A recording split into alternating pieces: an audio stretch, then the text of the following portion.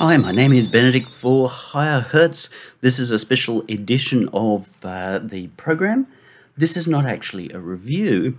This is a manual, introduction, and a bit of a deep dive overview of the Higher Hertz delay. Yes, Higher Hertz. Higher Hertz is actually putting out a delay product for any of you to use for free. Unfortunately, the limit on any is that it has to be anyone who has a Windows computer that will run a 64-bit VST 2.4 or VST 3. Sorry, no Apple. Apple just seemed to keep changing their system too much to keep in touch with, at least at the moment. So let's take a quick overview. Here is a piece.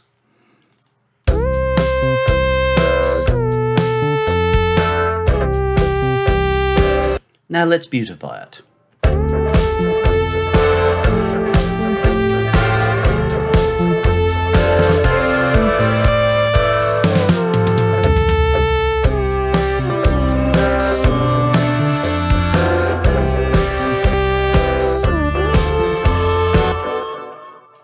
Now the only mixing element, the only effect in here, other than drive for the guitars, is Hertz delay.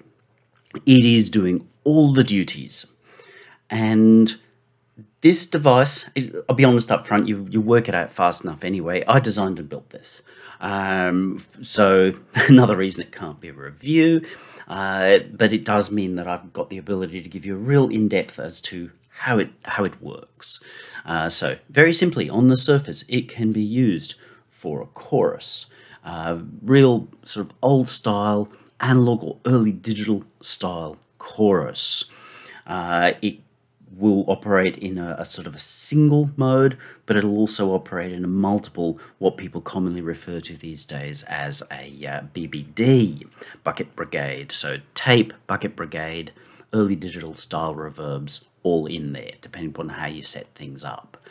It will also operate as a simple reverb. It's not going to give you those perfect modern uber smooth reverbs. It's not meant to, and nor do many classic recordings have such a reverb.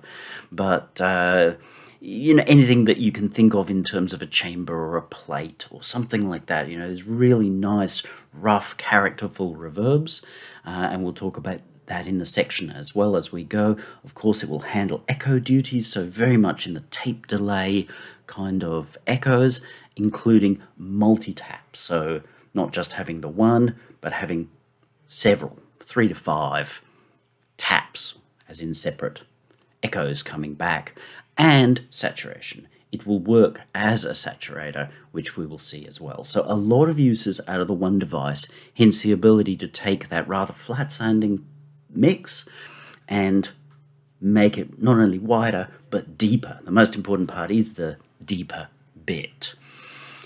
So the first thing that we have to look at is how to install. When you download, you'll get a zip file, and in it there should be a folder that reads like this, the Hertz delay. Open that up and you will get 2 folders inside, as well as the manual. The manual is a complete everything we've got, including explaining what we're looking at here. And there's a README, which again covers the basics of what you need to do to get started. Installation is a manual process, very much deliberately so. I'm not a big fan of all the installs and what have you. You just need to know a little bit about how your system is working, and then you are golden. If they are both, as I've said, 64-bit plugins, of the VST variety, so running on Windows computers. If you are using a host that won't accept anything past a VST 2.4, like Reason, then you grab this whole folder. Do not open these folders, please. You grab the whole folder and you drag it into your plugins folder. That can be anywhere on your drive, anywhere that you've said to your host, whichever host it is, this is the place you look to find VST. Drag the whole folder there, drop it in, restart your DAW, and you should find that appear. If you are wanting to use the VST3 version, which in theory you should, if you have the opportunity to use a VST3, in theory you should use that, so don't install both. If you can run the VST3, just install the 3, unless you've got some reason to do otherwise. That has to go in a very specific folder under your PC, where your main OS is, which is commonly your C drive, program files, common files, VST3. So you drag this whole folder and you drop it into that folder, because VST3 can only live in that folder. If you put it anywhere else, even if it's in your VST2 folder, your DAW will not find or use it. So again, make sure you drop the whole folder in. If you just drop the loose DLL in, the VST may open, but then you'll have no GUI. That makes it pretty darn useless. So you must pop in the whole folder. So that's installation done. Let's look across the board at what we've got. This reminds us that we have many duties that can be performed by the device, because it's easy sometimes to just sort of forget and narrow down and do one thing. This is capable of doing a lot. Up to you what you have it do. In the center, we have this great big VU meter. It is not accurate. It is not even meant to be particularly accurate. What this reads is the total output of the device. So that's after the final mix that you've set and everything else that's happening. It's really a way of showing that there's stuff happening. If you do see this meters pinned over here solidly, then maybe you're running a little too hot, but use your ears. The input of the plugin really starts here. And that's why this knob is so central. You've got your drive input. Now, unlike most plugins, what this drive does is that it adds a little bit of saturation, so a little bit of body, a little bit of sparkle on the top end. It's not meant to get you into sounding like Megadeth or Slash or whatever, but if you push this thing hard enough, it sure will. This sets your input level. Going down to 0 will quite literally cut off your input. So anywhere somewhere around here is probably going to be about right, assuming that you're sending this as sort of a minus 12 dB signal. You send it a hotter signal, you may find that it runs a bit hot right from the beginning. Up to you entirely how you set that up. So we drive this. The big difference is that this drive affects not only the wet signal, but the dry signal. So this dry signal here is actually affected by the drive. So whatever you set as your drive signal is affecting the total output of the plugin. That is a deliberate decision and a bit unusual.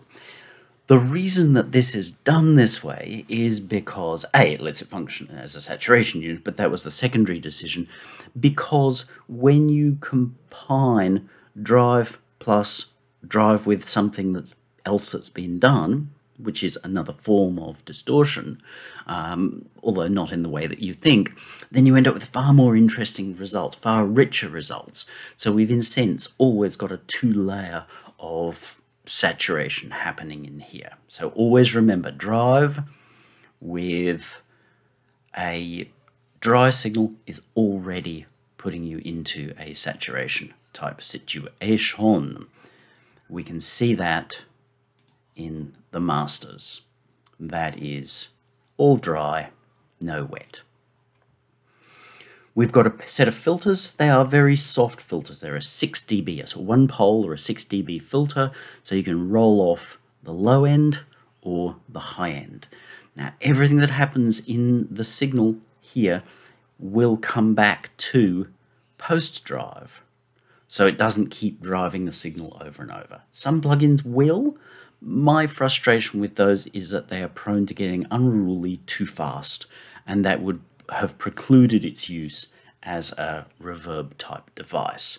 So it gets one lot of drive and then the signal flows after that drive. But it's already got some drive in it, so everything that's happening after that is moving the joys of that drive, which you then combine with the original driven signal for a much richer signal. We've got our mix controls, which you've already seen. Dry handles, that's just drive. There's no way to get a completely clean signal out of this. That's absolutely not going to happen, and that's a deliberate design. If you feel like you want to be less affected, pull this down, but then you're going to have to push that high. This doesn't have any gain of its own accord, so you may need to use a plugin after to lift it if you're trying to do something like still get a dry signal out of this with no drive. But you're not going to notice the drive in the sense of being distorted unless you're feeding it a signal that's over hot. So pull back your signal. You can add in a wet, which is the affected signal, wet being driven, and then all the what's happening with our delay lines. And wide. Wide takes the wet signal and will merely narrow down the left-right. So rather than them being fully hard left and hard right, it will pull them back into as much as a literal mono. This is really important because if you have too much wide happening, you'll find that it's very hard to mix things. You'll end up with just this kludge. I'm pretty sure here somewhere one of them is narrowed down to keep control. Actually, I think 3 of them might be narrowed down. So it's a pretty important kind of a control. And up here, we've then got our modulation. There is an LFO. There's a little bit of secret sauce in the LFO. It's most obvious in how it affects the first set of echoes. It's also affecting the second and third round of echoes, but in a more subtle kind of a way. So you can change the rate, I can how fast this LFO wobbles, and how much it wobbles. So you can go from really quiet, slow and subtle, or slow and plenty of movement, right the way up into the ridiculous and the absurd. So if you want to emulate wows and flutters and what have you, you can do that, but it's all by ear or feel. Deliberately, nothing was labeled in this. It is designed to feel somewhat like a very old analog unit. In no way am I saying this is analog or emulates anything at all. You know, I'm not a big fan of that, ooh, look, here's my clone of a something or other, and I'm never kind to those in review, and so I'm not making one of those, but I'm taking the feel of a lot of these older kinds of units and the way you really had to engage with that at an ear and a soul level to get the results that you wanted. So that's our mix section up top. We then get into our echoes section. We've got 3 banks of delay. They are labeled as time 1 and 2. They are bank 1 of echo. They are hard panned already, which is part of the reason why you've got your narrow of your stereo. You will also find that there's no way to control them as being exactly the same as each other. This was deliberate. I could have controlled them so that one locked to the other, but I deliberately didn't want that to be there. You can, with care, actually hear when they're the same time or close enough to the same time, but the idea here is that we are going to end up with irregularities. If we were to build ourselves a true analog stereo delay, we would find that those two sides were never quite the same as each other. They would be wander. So you've got the ability to set these as wildly as you want in terms of left-right. You would also notice that your delay, also your modulation, doesn't have the phase reversal that's quite common on these sorts of situations. If you want to widen your stereo with a chorus or something like that, just look at moving this out slightly. Just have them slightly offset from each other, and suddenly your phase of your LFO will be kind of offset. It's not, but kind of. So you will find there's that kind of movement anyway. In the middle, you've got a range knob or switch. It does take a little to drag this switch, just nature of the beast. So we can have a small, a medium, or a large range.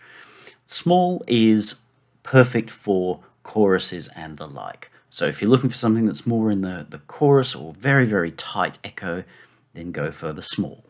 Medium is going to be better suited to things like reverbs, early reflections, slapbacks, that sort of thing. And then long gives you up to a full second or 1,000 milliseconds of echo. And that controls just the slot 1 of your echo. You've then got slot 2, which is time 3. This is just locked to 0 to 1000 milliseconds. You can feed it a signal which is either this signal here or the signal that's coming out of here. So you can balance anywhere between the two, which means that time 3, this echo, which is mono, it's summed the two together, can be outputting as many as 3 taps. So it can be outputting this tap, and this tap. So we can add a lot of complexity at this point. You can keep your times very, very short for early reflection-y kinds of reverbs, or add into longer for multi-tap kinds of things, and then you can adjust what is sent out. Now, what is sent out and where it's sent out to in all of these cases is that the signal goes to the wet output. The signal also goes to the bus, which is feeding this whole thing. So if this volume is fully high and we set the input to the third row of echoes, which is time 4, and it's offset, then we get 100% of this. But if this is low, we'll still be getting 100% of this, but its input will be quite low. It's a different way of setting up levels from the usual, but it's very deliberate and very typical for this kind of unit. So time 3, long echo. Time 4 is 0 to 250 milliseconds. So it's relatively short, but it will handle most shortish echo duties, as well as allowing you to really capitalize and build up on reflections, which is reverb. Again, we can choose whether we want the initial signal, which is just drive, through to whatever's coming out of here. You can't access this except through here. So if this is set to here and you're wanting a 50-50, you may well need your knob over here. You've got to use your ears to feel this, and this is really important. It's about feel. So everybody's going to end up getting different results out of this. Set your time, and then you've got this offset. The offset, this time, is actually stereo. There's a pair of them, but the right hand signal you can set to be a little later. So we'll get bing bing, or the other way around, bing bing. So it'll run earlier than this time or later than this time. See how you go with it, play with it, and then you can set its output level. You're not always going to want this to be full, especially if you're trying to fill out an early reflection or reverb type situation. Running all of these at full will give you interesting but probably less than pleasing results, but you have the ability to run these however you like. So if you're doing multi-tap delays, then definitely you can control everything that you're doing to a pretty fair extent within the limits of the system, which is ultimately driven by physics. So there's our 3 layers of echoes. You are going to need to spend some time playing with it, especially if you haven't used any kind of multi-tap system before. Please refer back to here and refer back to the manual. Spend some time getting your head around how it works. It's quite elegant, even if I do say so myself, in its own old school sort of 60s, 70s kind of a way. We can then handle feedback. These feedbacks are global. They take whatever has been sent out from these. Remember, each one of these sends uniquely to the wet output bus, uniquely to a bus, which then becomes feedback. This feedback is a straight kind of feedback. We'll just take everything and put it back into the bus that's feeding this, and therefore feeding this. If you turn your feedback up high, it will start to feedback. It will start to howl, especially if you've got a lot of drive and a lot of level. It will start to howl. So do take care and make sure that you have some kind of a limiter clipper across your outputs. Not to be mixing into, because you know I don't encourage that, but to stop anything that's too nasty from going out your system. So we can feedback with a straight feedback, meaning that whatever's coming on the left side of the signal path will feed back to the left side of the signal path. Whatever's on the right side of the signal path will feed back to the right side of the signal path. There is also a cross feedback, which means that it crosses its wires inside. So the left will be sent to the right, and the right will be sent to the left. This is far more useful than you might think. Yes, it messes up the whole stereo signal, but so does a room. This is very important in making a nice reverb, something that feels, I don't want to say real, but I'm going to say authentic. So you will find that this actually complexifies the signal even more, especially if we have a certain amount of difference between our lefts and rights in our echo settings, because the time from here and the time from here are two discrete echoes, and now they end up over there creating much more complex. Think it through. You realize you get much more complex echoes, which is what happens in a real room. So often you may find that you want a combination of both. If you turn both of these up to even about here, in a lot of situations, especially if you've got a fair amount of level from here, it will start to feedback and howl. You've got to pull back one or both of these feedbacks and start again with more subtle settings. One of these knobs alone with very little happening here will not start to feedback at all, but once you start putting the two in, and especially with level from here, you're really building a lot.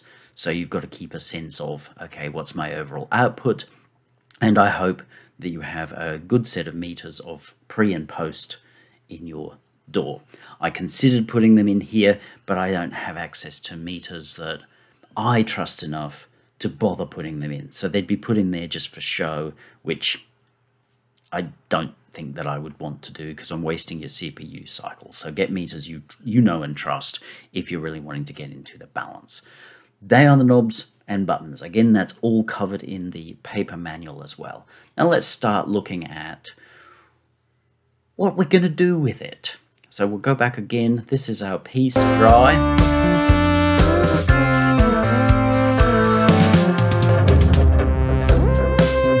Now it's wet. And as much as possible, I've tried to keep the levels the same. I know this device does not do anything in terms of level matching for you. Very deliberate. Let's see how we go. So if we turn all of these off, we will get to where we were before. We've got instance of the Hertz delay on every point, every mix point. If you follow me, you will have seen that I do this sort of thing commonly. We won't spend as much time going through these, but let's look at what we've got. If we look at our drums, solo,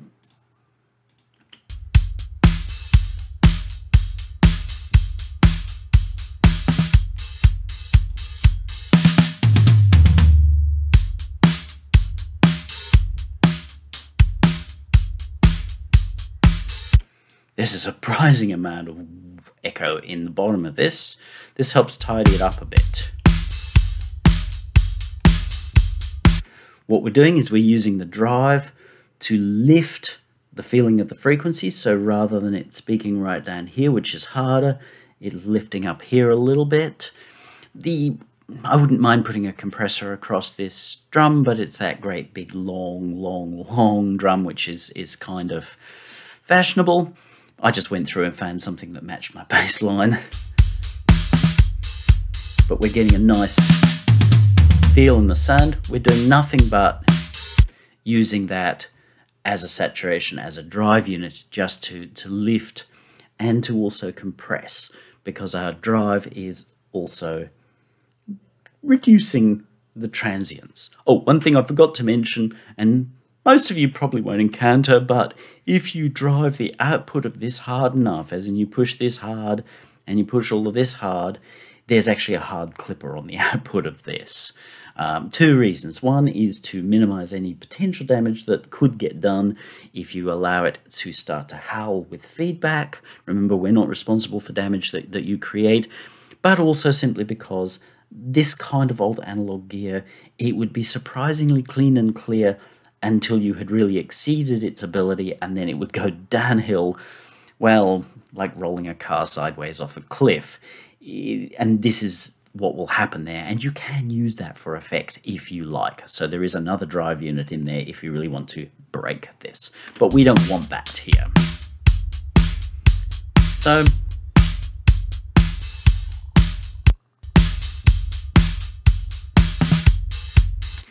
just looking to excitify what's happened with the drum kit. I think it does it nicely. Our bass.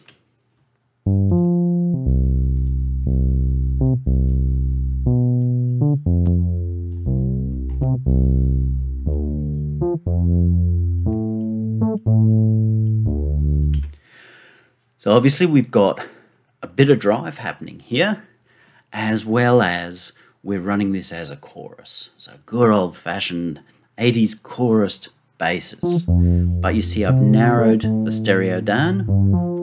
While it sounds lovely like this, it's very problematic in the mix because our bass is out here. And seeing we're looking for more of a rock and roll punch, we still need to narrow it in, but I don't want it to be mono. So we're allowing it to be stereo in here, whilst we've got our sides at there. We're only using the first pair of these, and a bit of modulation. No modulation, modulation.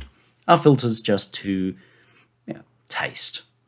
We want to try to have a 50-50 on the wet and dry because it's a chorus. That's how you get the most chorusy feel, but there is nothing wrong with setting up a pretty intense chorus and then backing your levels down. Absolutely nothing wrong with that at all. So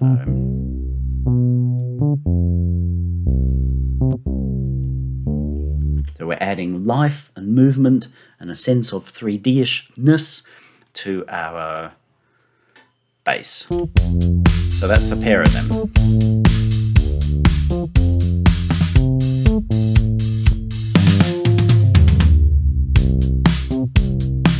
Here they've got this nice big wet rock and roll kind of sound to them. Now the bass. We've already got our bass and solo.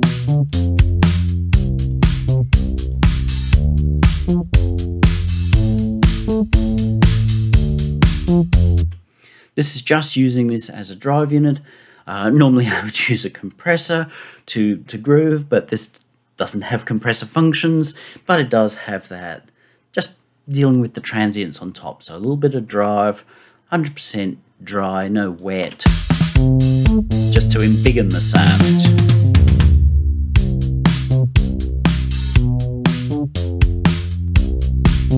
See how that makes that feel more confident, more, and that's a lot of shine.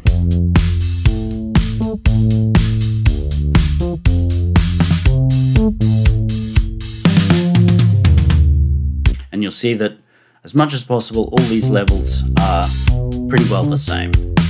So there's no marked difference as we come in and out of solo. Now we have a set of guitars here. In case you're wondering, they're courtesy of the Wedge Force Matcher, which is a interesting sort of a guitar synth type thing. I've used it for a few things. It amuses me. It's so kooky.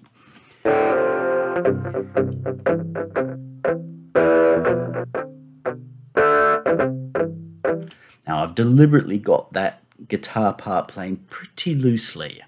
It's not exactly the Police in terms of tightness.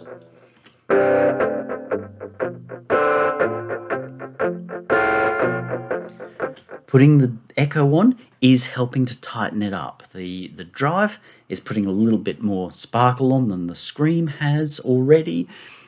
We're getting that sort of sense of nice, and then we're just using the first set of echoes pulled in to be pretty well the same as each other. I did experiment with more left-right, but the mix got too busy. Plus, I've also, to offset any of it, sort of little bits of dilemma there, I've narrowed the wide down.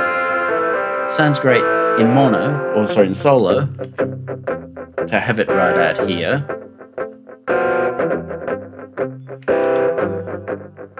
But creates some real issues. in the mix, because it just becomes impossible to get any sense of clarity. So this is why the wide knob is so important. We've got some modulation on our echo.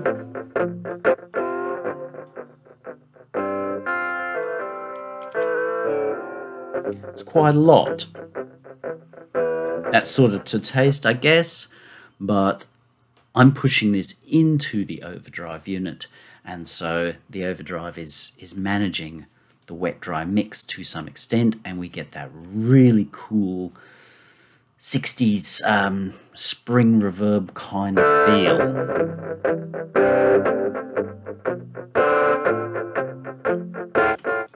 Second guitar, same wedge force, different line. There is a silent bit on the beginning of this.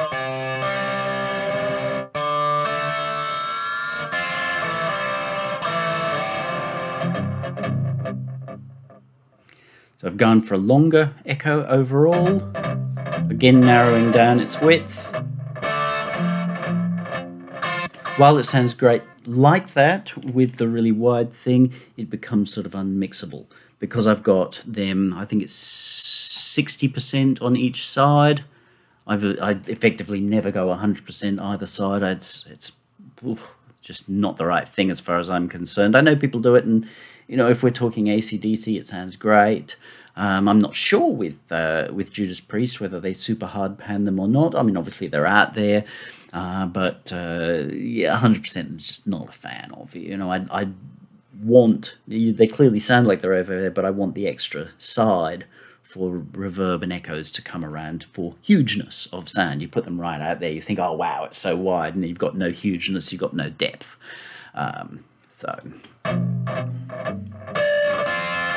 Again, not bringing in any of these. I did try it, but it just made the signal too complex seeing it's going into a reverb. These are echoes, they're not reverb, but they're feeding a reverb that we bring in. Of course, no lock to sync. Again, very deliberate decision, no lock to sync. This is about feel. If you can't set a delay by ear, by feel, then you're not ready for the bigs. You will not naturally lock into 100% of where a BPM sync would be, and that is good. You need to put this in a way that it feels like it rolls with the sound on its own and with the piece in general, so that you will find that someone like myself who sets these by feel, I will probably be close to a beat division of some kind, but I'm also managing somehow to get it to syncopate or swing a little bit, and that's where your magic comes in. So guitars.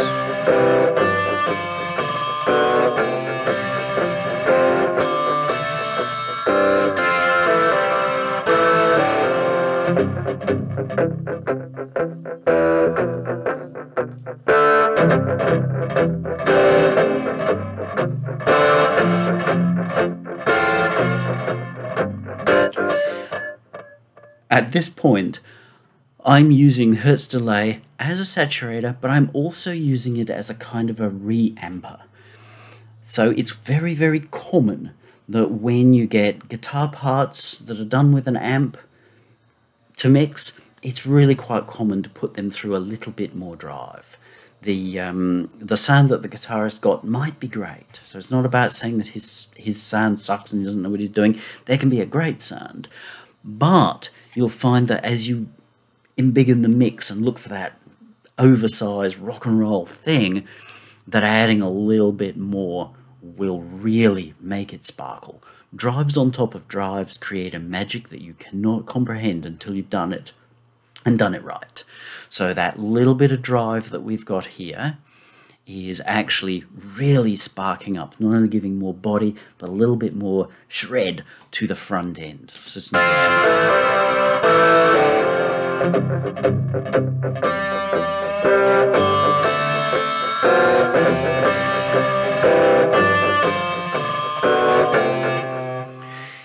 it's it's probably giving us more RMS level, because it will be shaving off some of those transients.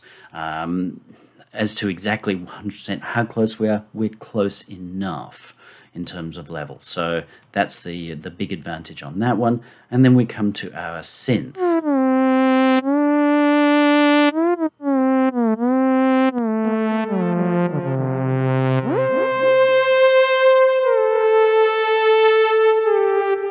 Now this is an analog style, and it is designed, very broadly speaking, to feel a little bit like something like a Mini.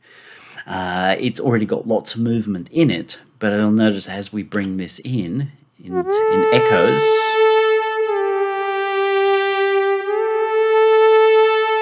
we're putting a lot of body and movement into that sound. Now, setting up the echoes and balance on this took a few goes. It was important to get this in the right place in the mix. The guitars are not the lead of this mix.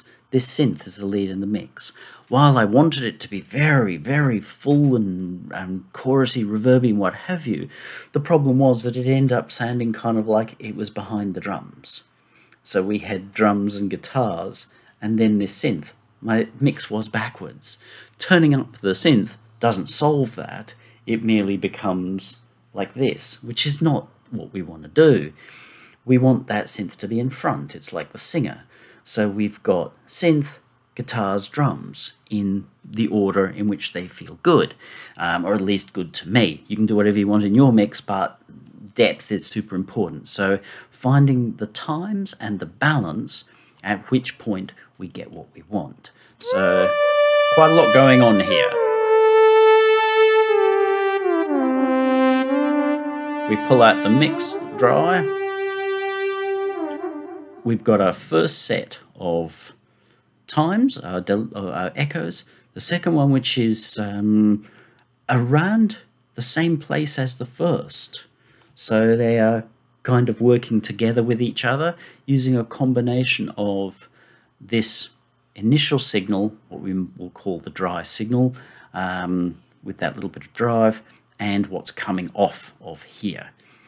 So there's going to be some kind of chorusing happening there as well, but we're not outputting a full level. We're then taking, I don't know what that would be, let's loosely call it half and half of this and this into our time 4, which is actually fairly short. Remember, that's only 250 milliseconds. Both of these are set to up to a range of 1,000. This is locked at 250, so it's quite short. So that's echoes and a reasonable amount of offset. So we're getting a lot of width here from slight inconsistency on these and a fair amount of inconsistency between left to right on these. Again, kept lowish in the mix so that they're not going to overdo it, and mostly just straight feedback because I really did want to separate out the width here. I was pushing for width on this one. So we get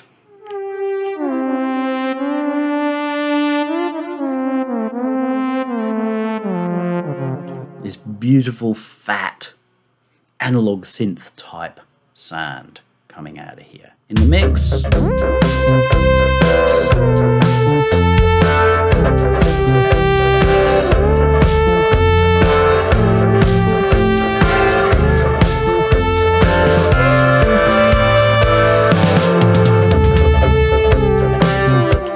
notice how, and you can't hear this properly in headphones, you can't hear depth in headphones, but with good speakers you'll notice how that when everything's dry, like if we go back to here, everything feels quite flat and papery. Yeah, there's left, right, but it's flat and papery. Once we switch on, we've got a lot of depth, a lot of width, a lot of sense of, ooh, there's this great big round universe that this piece is happening in. And that's all from one device. So that's our synth done. We will actually just go through and switch these off and then back on again, and then we will look at what's been done to the reverb and the masters. So dry.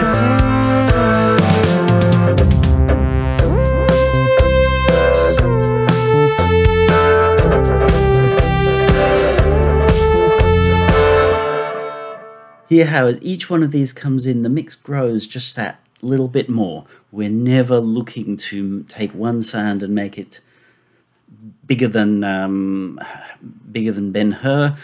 We're taking one little bit at a time, and collectively we end up with this hugeness. There is a reverb in here, so this shows the Hertz delay as a reverb.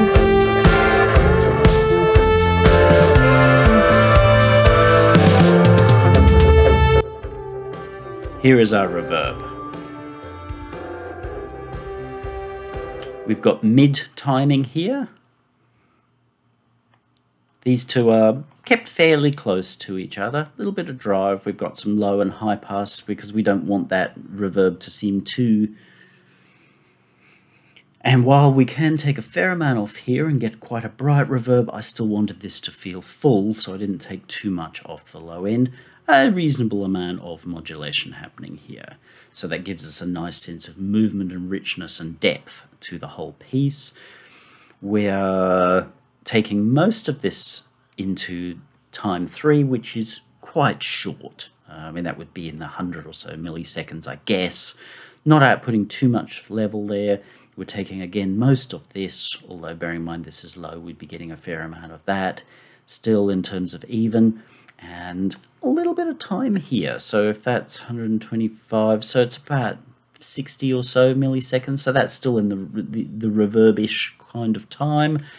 A reasonable amount of offset, and then mixing it in. Combination of the two straight and cross feedbacks, technically slightly more cross feedback, to create that sense of a room that's propagating itself. And we've actually narrowed down the width. Look at this.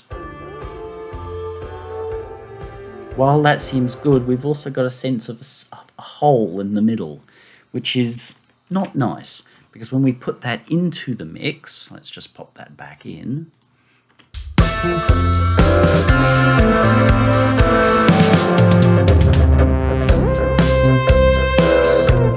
I can't hear that in headphones at all. I can't hear any change there.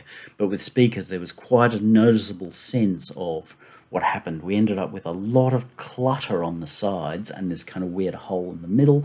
By pulling it back in, we had this big body of reverb filling that space between sort of our bass and kick and our guitars, which are out on the side. There is still reverb coming through those sides, but we don't have them cluttered, so they're clear.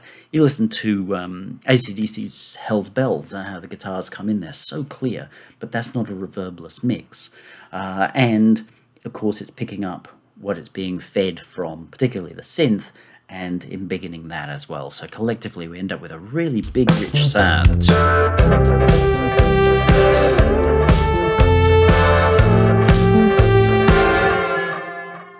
Again, it will be more noticeable on speakers than it will in cans. So that's our reverb. And then we come to the masters. This one, because of managing levels, I've put the A/B onto another switch because we need to make sure the levels come out right. This is not designed as a mastering tool, but hell or high water, I was going to show it doing everything.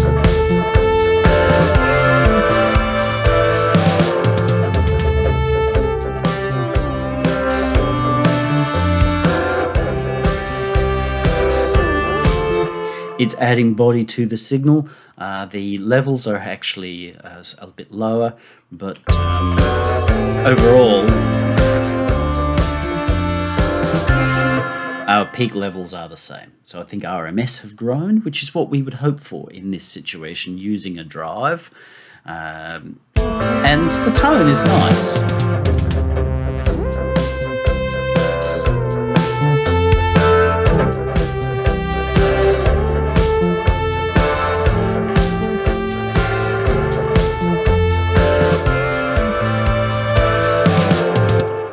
It's adding a nice gloss. Now there is no EQ, no compression, no anything that we might use at this time just to, you know, foofy up our piece. Everything that you hear from here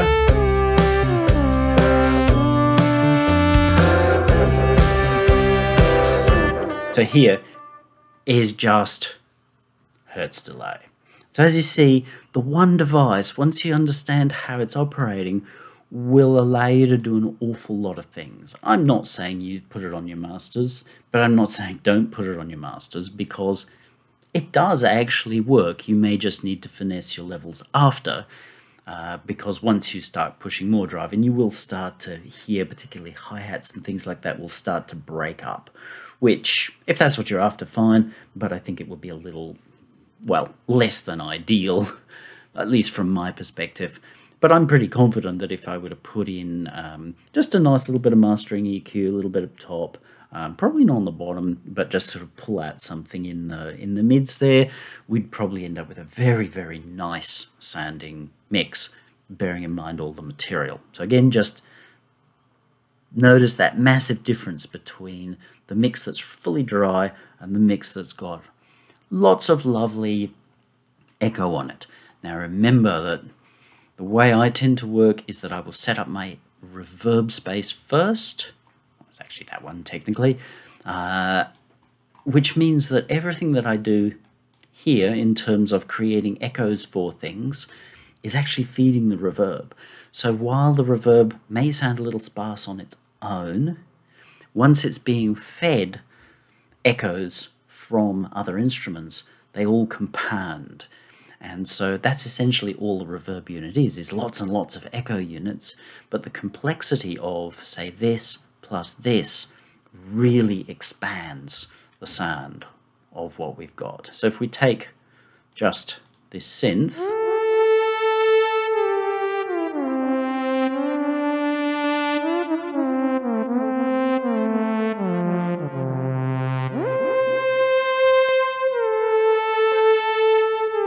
hear how it becomes bigger and richer and more spaced, as in put in space, just with that delay.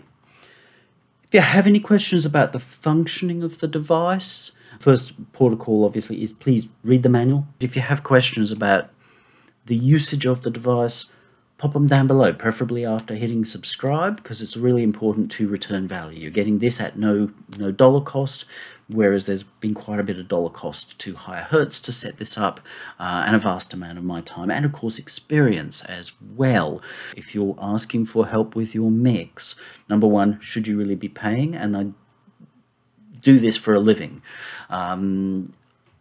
Or at least make sure that we are seeing and hearing as much as is possible as though this were in, well, you're asking me, so my studio, which means use OBS or something similar. iScream, I think there's actually something within Windows, or if you're Apple afflicted, which means you can't run this device, but if you are Apple afflicted, I'm sure they have their own screen recorder that you can just record what's going on your screen.